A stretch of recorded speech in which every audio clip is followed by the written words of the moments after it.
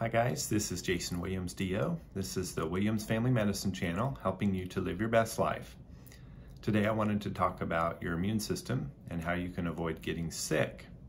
Most of us want to know this. This is quite annoying to get sick, to be ill, to miss work, to feel terrible. I'm talking about acute illness, but I'm also talking about chronic disease such as autoimmune disease and cancer. These conditions seem even more important to prevent. When I talk about autoimmune diseases, I am mentioning things such as type 1 diabetes, Crohn's disease, Hashimoto's disease, Addison's disease, psoriasis, etc. There's a whole list of these health problems that are chronic and have increased in incidence in the past 50 years. These diseases have profound effects on quality of life and can result in many visits to the doctor and hospital. Autoimmune diseases just means basically your body has an immune response against itself. Your body recognizes an organ or tissue and sends the immune system to this tissue and damages it. To understand autoimmunity, I'm just going to briefly go over some basics of the immune system. You have bone marrow, the central part of your bones that produces lymphocytes. And lymphocytes can be called either B lymphocytes or T lymphocytes. This references where these lymphocytes mature. These lymphocytes, if they are a B lymphocyte, they mature in the bone marrow. If they are a T lymphocyte, they migrate from the bone marrow to the thymus gland in your neck and mature there. The general distinction between B and T lymphocytes is B lymphocytes seem to be responsible for presenting antibodies to your immune system to regulate or stimulate other immune cells to attack foreign invaders such as viruses or bacteria. On the other hand, T lymphocytes directly destroy foreign invaders or substances recognized by the immune system. They also secrete substances called cytokines, which are chemical signals to stimulate the immune system to regulate immune function. These cytokines help to modulate the immune response to make it not too brisk and just brisk enough to do the job. It also regulates programmed cell death and even cell replication. T lymphocytes can be further broken down into T helper cells and T regulatory cells. T helper cells function very similarly to B cells in a way, as they respond to chemical signals such as cytokines and stimulate immune system cells to do their job, which can be other T cells, B cells, and even macrophages. These are white blood cells in your body that engulf bacteria or foreign substances. T regulatory cells are more responsible for modulating how intense the immune response is. They also have an effect on allergy response and protection of the good bacteria that lives in your body.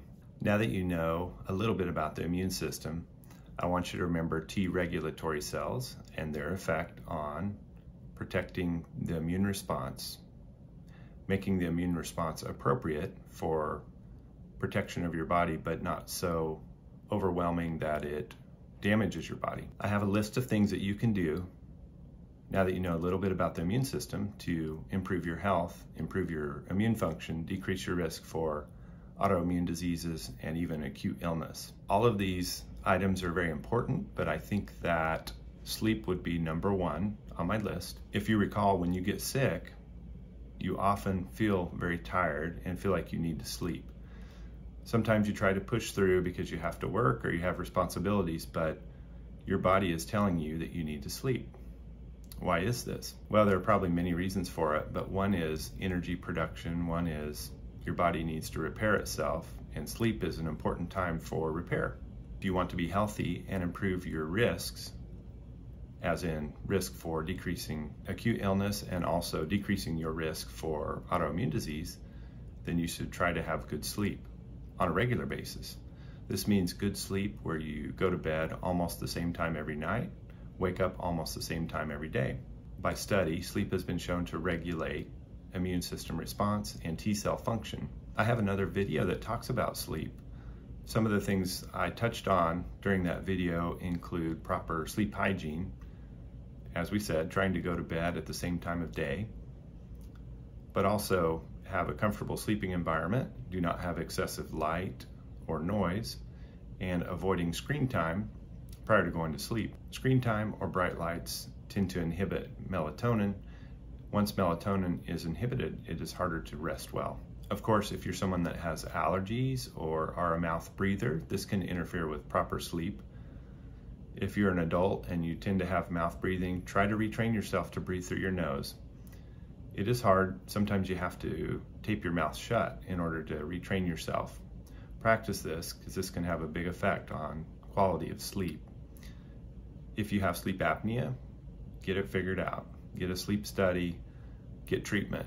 If you happen to be someone that missed sleep the night before, you can employ techniques such as non-sleep deep rest.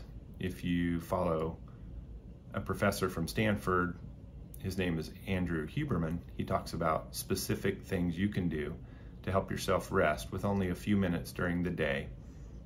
It involves listening to a script and meditating to try to get yourself into a relaxed state.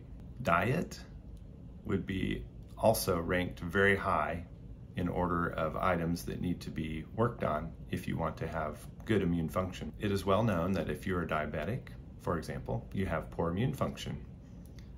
You have difficulty fighting off fungal, viral, and bacterial infections, and you have poor wound healing. When you go to the gas station and you fill your car up with fuel, you use proper fuel, otherwise your car doesn't run. The same applies to your body. God has made us in a way that we can adapt to all kinds of adverse conditions to a point, but there's a point where if we continue to put poor fuel in our tank, we do not function right. When we ingest highly processed foods, our body does not know what to do with them sometimes, so sometimes this just gets stored as energy in fat. This fat isn't really doing us that much good. In fact, it's causing hormonal effects on our body and likely causing harm. Unfortunately, we did not get enough energy from eating that, so now we're more hungry than we were to begin with, and then we eat again, starting a vicious cycle, especially if we eat poor quality food. On the other hand, if you avoid highly processed foods, avoid sugar-containing foods, try to focus on lower carbohydrate intake, you can experience much better health. Now the machinery in your body, in your cells, can use this energy appropriately. This energy is necessary for many internal functions in your body, and one of these is fighting off infections. Other techniques you can use to improve your energy is to fast. Seems counterintuitive, but when you fast, you actually are decreasing your insulin level and your blood sugar level. As a result, your body is not experiencing these ups and downs, and your energy production is actually fairly constant. Regular exercise has a similar effect. Exercise deserves its own discussion and has been well known to improve immune function. They have many studies that will show you decreased cancer risk and decreased risk of autoimmune diseases in those that exercise regularly. Next, living in community has been shown to improve immune function. They have studies that show that your lifespan increases by 7+ years if you are involved in a faith-based community, for example. Studies show that patients that have cancer have a much better prognosis when they live in community, in relationships, and are not alone. Living in community then is very important in immune function. Don't undervalue it. Gut microbiome health is also important for immune function.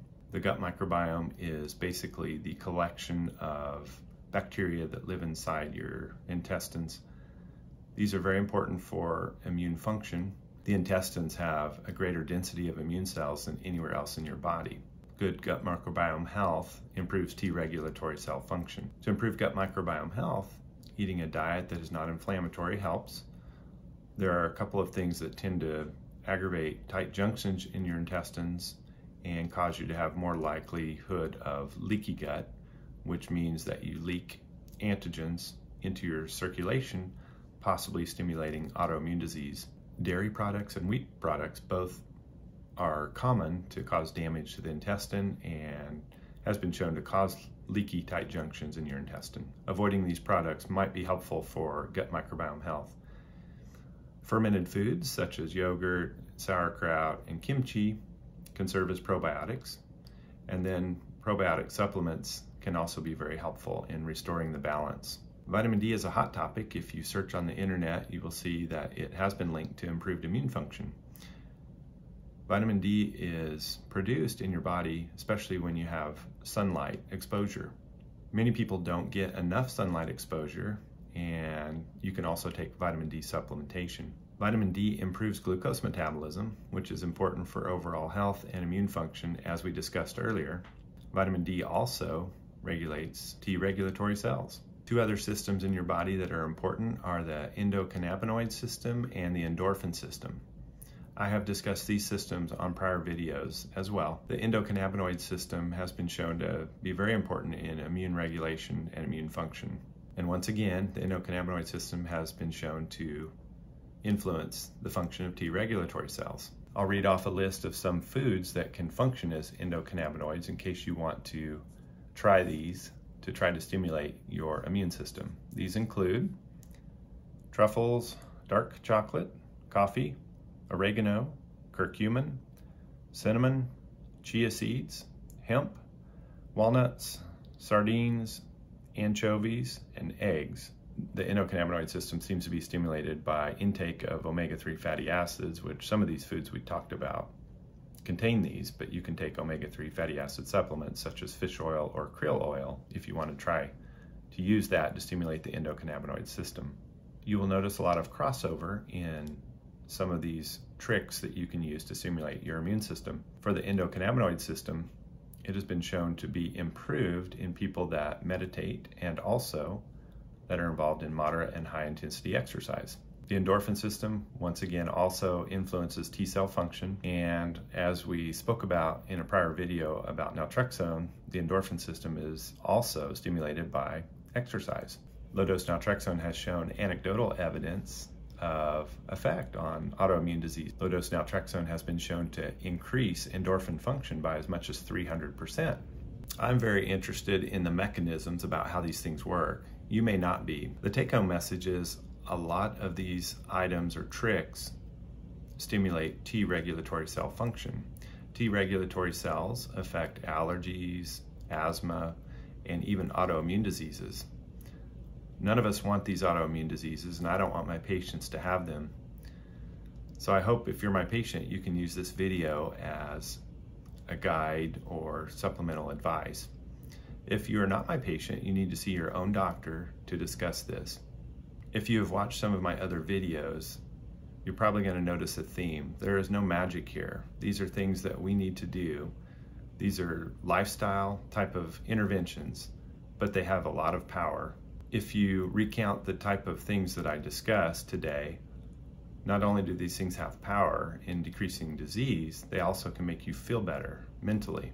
I don't see that you have a lot to lose by trying these things. This is Jason Williams, DO. This is the Williams Family Medicine Channel, helping you to live your best life.